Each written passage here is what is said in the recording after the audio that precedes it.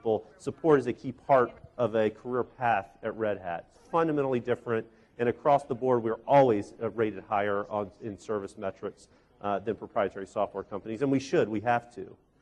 But more fundamentally and more subtly around that, we add functionality that customers need and want, right?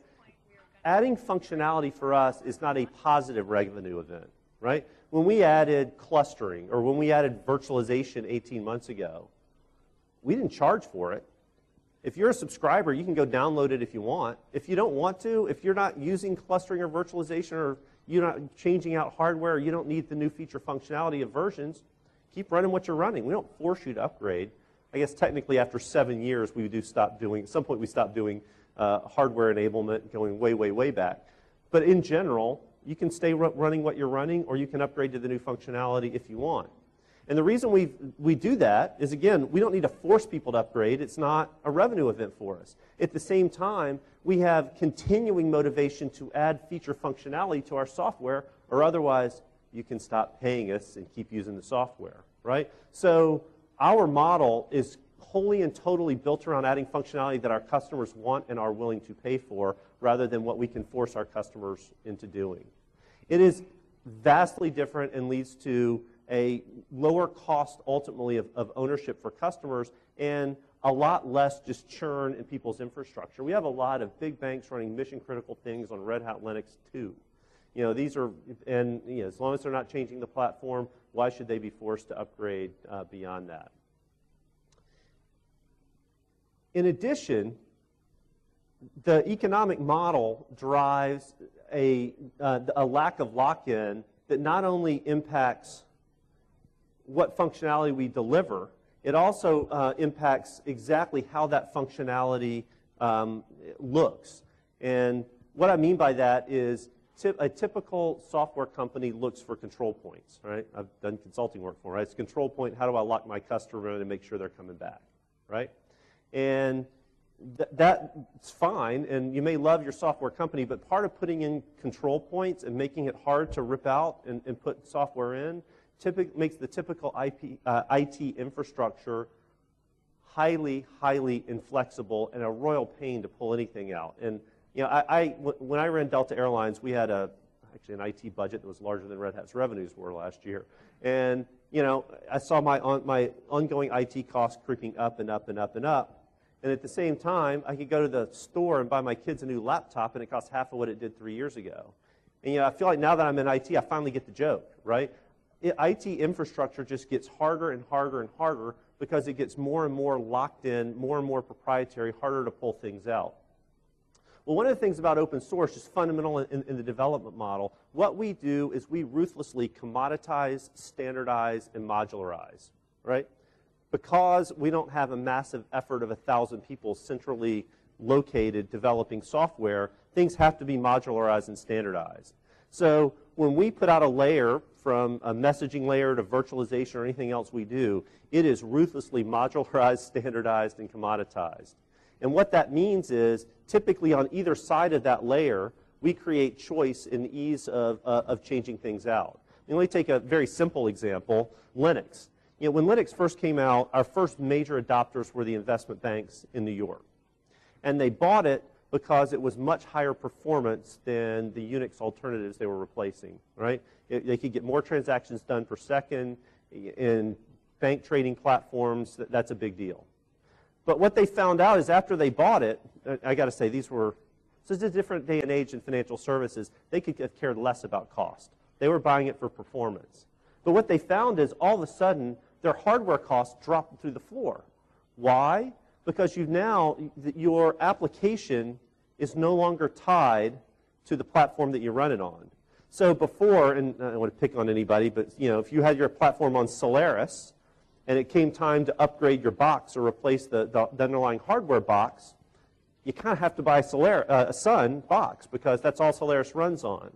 Well, it's hard to go in and negotiate when you either have to spend millions of dollars to change your application or pay up to buy a box.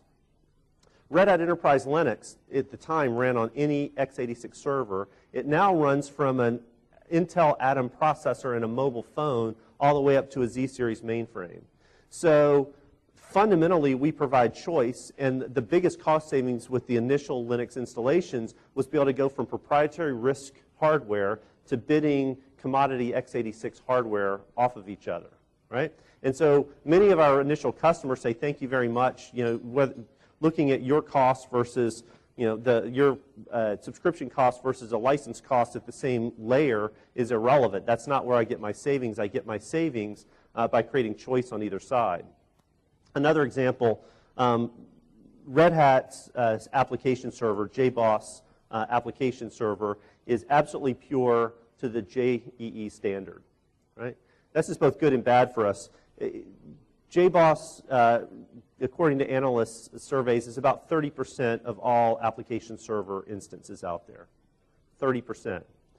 Unfortunately, most of those are unpaid. These are people who have downloaded and use it in development and test. But when it comes time to put it in production, they'll often put it in production because they have an enterprise license agreement with WebLogic WebSphere. Well, the reason it's so easy to do that is we're pure to the standard, right? We didn't put any hooks in there to make it proprietary. If it runs on JBoss, it will run on anything else that's pure to the standard. Now, again, for us long term, we're seeing a lot of customers are understanding the benefits of that and are now moving into production on JBoss, and we're having tremendous growth in the middleware portfolio. But fundamentally, by being pure to the standard, forget the cost of WebLogic versus JBoss. I mean, it's dramatically lower, obviously. It's open source on JBoss. But the fundamental ability to be able to rip and replace and move things around is dramatically outweighs any actual savings associated with the license fees versus the subscription costs. So by obliterating lock-in, we fundamentally develop software that is more flexible and more modular and makes IT infrastructures more agile. So for Red Hat, we basically look for layers in architecture that are broad horizontal layers that one should feel risk about being monopolized and locked in. So virtualization, the operating system, high-speed messaging, the application platform, these broad horizontal layers, by making them open source and, again, ruthlessly commoditizing, standardizing, modularizing, we not only save our customers money with dramatically lower costs for that piece of software, we make IT infrastructures much, much, much more agile. You hear a lot about cloud these days, and almost anything you'll read about cloud says clouds will run Linux.